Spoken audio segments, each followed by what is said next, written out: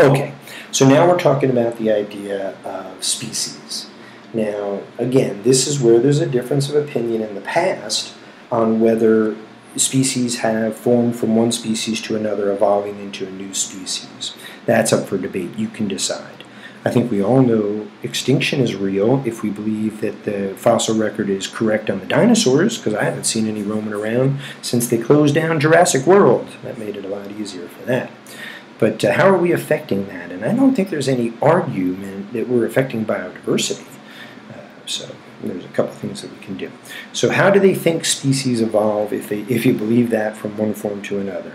And one way it can be is, like we said, geographic isolation. If you have species, one members of the species go one way, one go the other, and they can't reproduce with each other for one way or another, whether it's the land mass is moving, or we have isolated them through our development, human development, or whether there was an earthquake that separated them, and then you have the reproduction has changed, the gene pool has been changed. This is an example that the fossil record shows that we believe here that the fox are able to survive in all kinds of different setups. And here they believe there was a fox population. Some of the members went north, some went south, and the ones that went north became more adapted for the cold, and the ones that didn't. And they now are a new species. And you know you have two distinct species when you can't have fertile offspring. So they can't reproduce fertile offspring. There are species that you probably know of that can have non-fertile offspring, but that's not a new species because they can't reproduce their own selves. The mule is an example, and I guess the liger, right? A combination of tiger and a lion. Very interesting. But the gray fox and the Arctic fox are an example of, we believe, a species that has two species that have developed from one common ancestor. So there you go. An example of that. All right, what am I doing here? Okay. All right. So, yes, once a species is gone, they're gone forever until Jurassic Park and Jurassic World bring them back, I suppose. But I had mentioned species that live in a very small area, and they're very susceptible to the extinction. And the name for those type of species is endemic species. So that's the endemic species. And they are particularly vulnerable. Okay, so do not make travel plans to go see the golden toad of Costa Rica because they're extinct. And we'll talk in class about a lot of species that are extinct. The dodo bird, as well as the dinosaur, and the passenger pigeon you've read about. And very interesting how that works. So we'll talk about some of those stories in class as well. Okay, this extinction, according to the fossil record, happens anyway. It's naturally occurring, and it's going to happen. And the theory is now we're in a period of mass extinction, where more species are becoming extinct. They're becoming extinct at more of a rapid rate, and we're also, you know, people will tell you that we have something to do with that through the development and all the resources that we need to support the exponentially growing population. But that's the difference between background extinctions and mass extinctions. They believe there have been mass extinctions in the past. You know, when a big asteroid hit, that's what the prevailing theory is about the dinosaurs being wiped out. You know, ice ages coming in. So they have the idea that this has happened before, but they also talk about the idea that there are times, yes, where it has happened before, where there's been a large rate of extinctions. And the belief is now that we're in one of those as well. We watch species go extinct. And we do know that we have something to do with that, with our development. A big something to do with that. Okay, now, the beliefs on the idea of evolution and whether different species have formed, again, as I said from the beginning, is up for debate. Some of this stuff is not up for debate. The peppered moths are not up for debate. So that idea of natural selection has validity. We know that.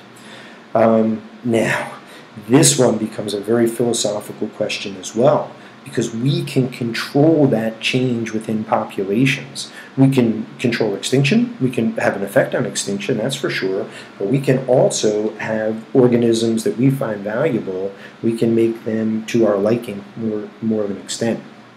And we've done this in the past. And we've done it with food, where we only plant the seeds of the members of the food that we like. We've changed through artificial selection which tomatoes are going to be grown. You know, we've done that a lot once we discovered agriculture and how agriculture worked. So we've already done that. We've done that with dog species. You know, the dog is domesticated, of course. Dogs are wonderful pets. People enjoy that. I've had a couple of dogs that I've enjoyed. But what we've done is bred dogs for the traits that we like and created complete different breeds of dog. You know, so different breeds, that's the genetic traits of them. So they're still the species canine because they can produce together, but they look very different, and we have a large part to do with that. But now, if you want to talk about whether that should be done or that's ethical, excuse me, we have also, with that intellect that we have and that complex brain, very nice, figured out how to genetically engineer species as well. So we can get the qualities that we want by understanding the DNA that's going on and going in there and manipulating it to be what we want it to be.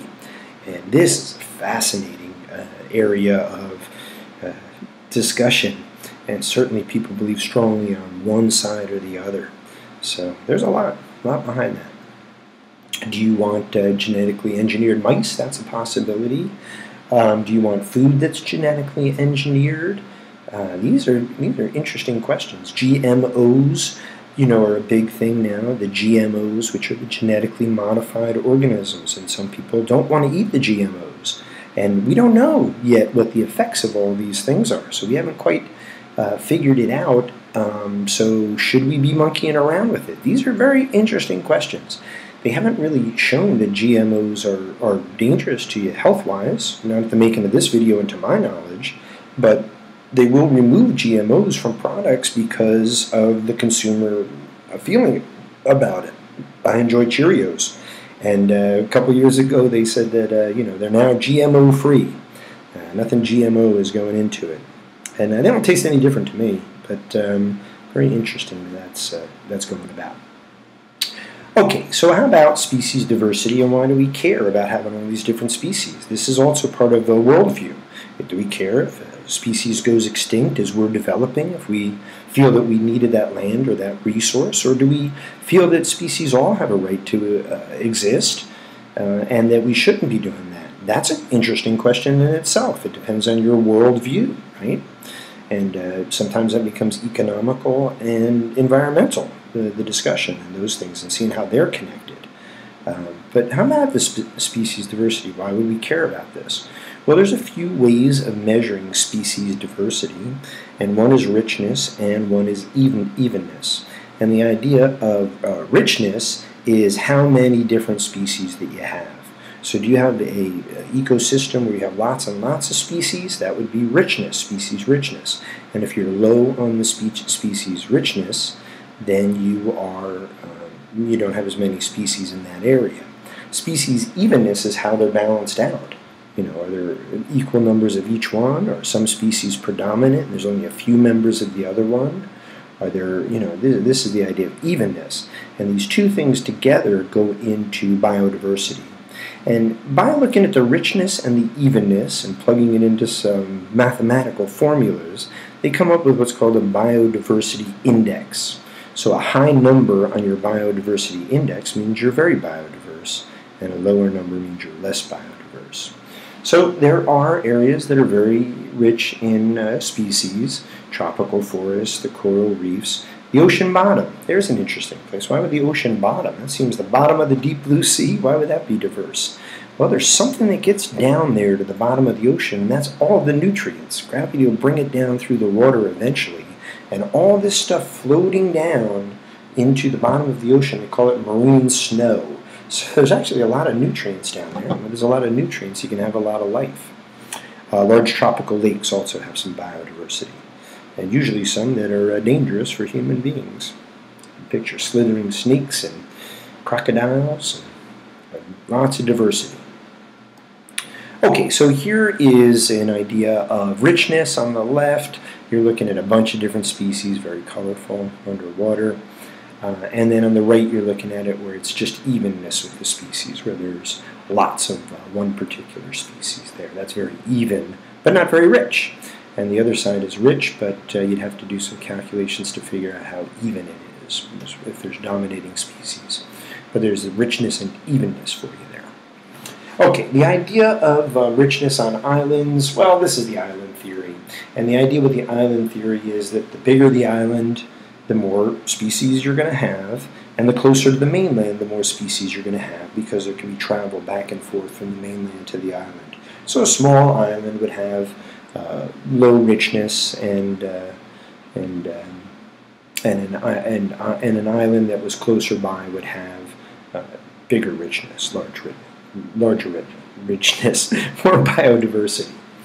Okay, so that's the idea there.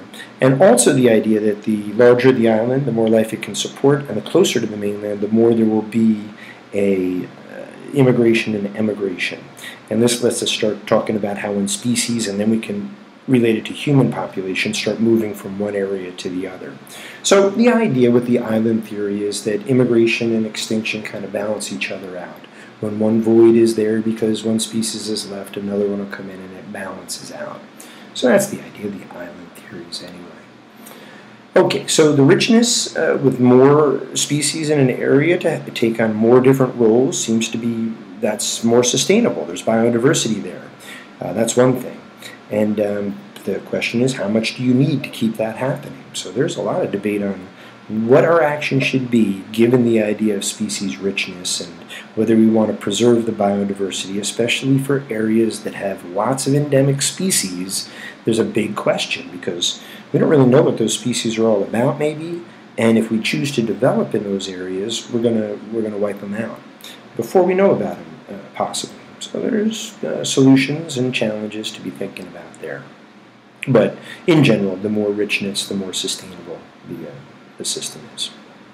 Okay, so let's talk about what's going on there. Why do we need these different species? Well, there's a thing called a niche, a niche, or a niche, N-I-C-H-E. And the idea in nature there is, how do you live? What foods do you eat? What is your role in the ecosystem? That's your niche. And when these niches overlap, species are going to fight it out for survival. Even within the species, they're going to fight for those resources or fight to have that role. And that depends on what the carrying capacity is and what the resources available are to support the life is. But it's a constant struggle for finding your niche. And humans do it too, right? We find our niche. Some of us become high school teachers. That's a little bit of my niche. All right, so a generalist species is, they can take on a lot of different roles in a lot of different locations, and they're not in just one small area. So a generalist species has a broad niche, and a specialist is confined to a small little role in the environment. All right, so here's the idea of the species here, and here are two species, and the panda has a very narrow niche, and raccoons you can find everywhere. I've seen them from Florida to up in Maine, and I'm sure lots of other places too. And if I went further south or further north, I'm sure I'd keep seeing raccoons. They're very much a generalist. They have some things that are overlapping here, but they have very different niches, and a very small niche for the panda bear. So it's a large one. So generalist and specialist. Would guess which one's the generalist. That would be the raccoon, and the panda is the specialist. All right, so we did a little study about these cockroaches. They are very, very successful, living in a lot of different areas. And another thing about these generalists is oftentimes they reproduce often and with many, many offspring. So they're continually growing, and it's hard to wipe them out because they can reproduce so quickly. Specialists, on the other hand, don't produce as quickly, and they're more susceptible to this idea of extinction, environmental pressures that we're putting on them as well, lack of resources.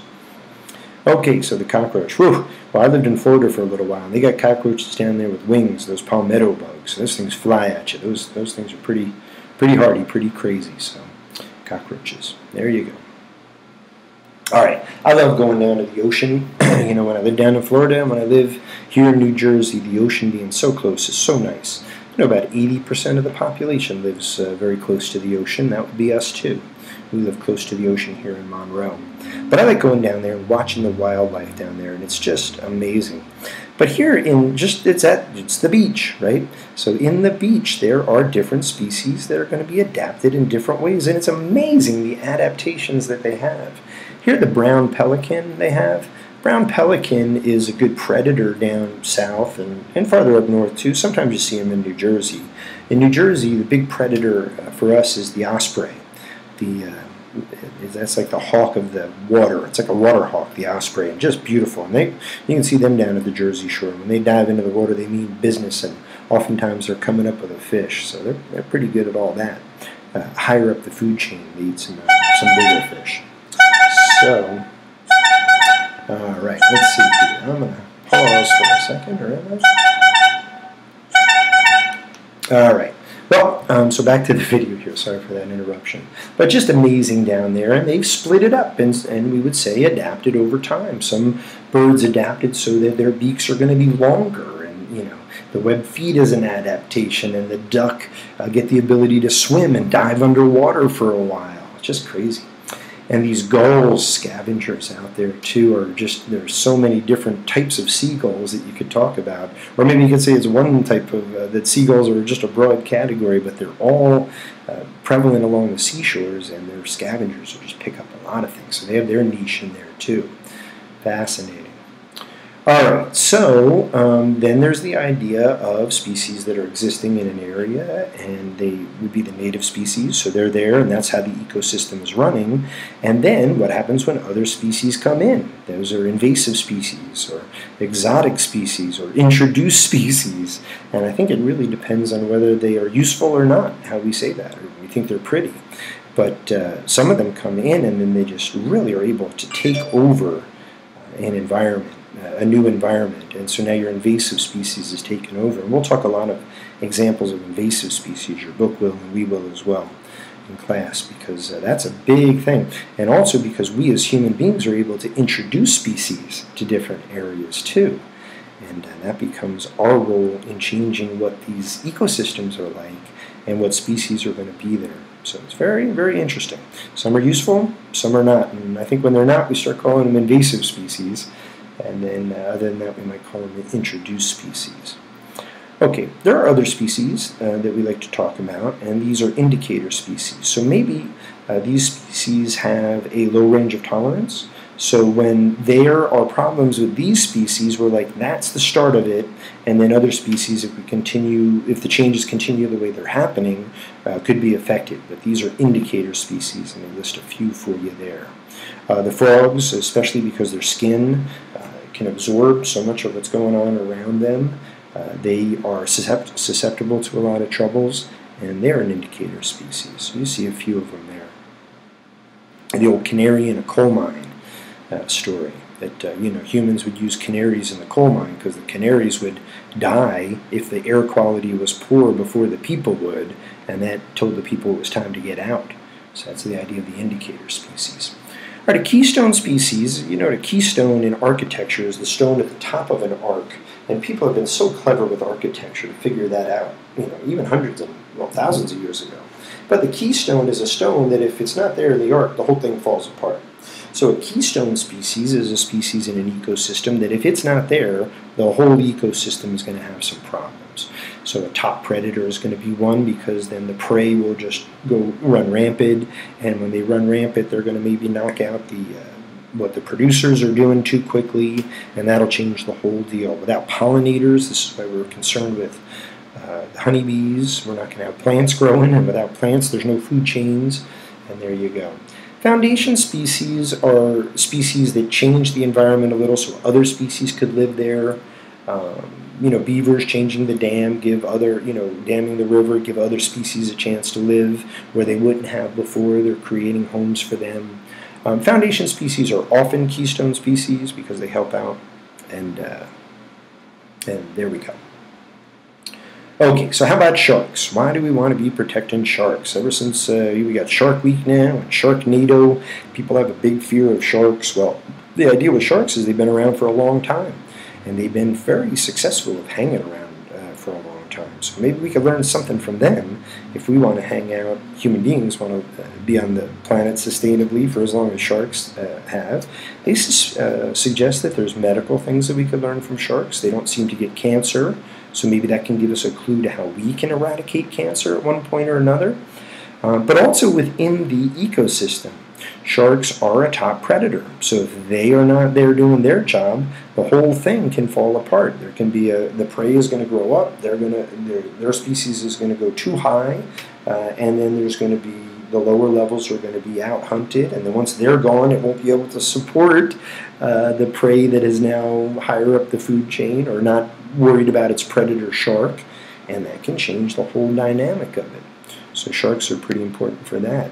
We're afraid of them, but you got to respect them a little bit. Having been around so long, and they've pretty much perfected what they do, and they don't really interfere with us all that much, but when they do, it's pretty dramatic, and it's scary to us, and so they seem to get people like catching the sharks. We've tried to protect them a little bit more now that we understand a little bit more what's going on.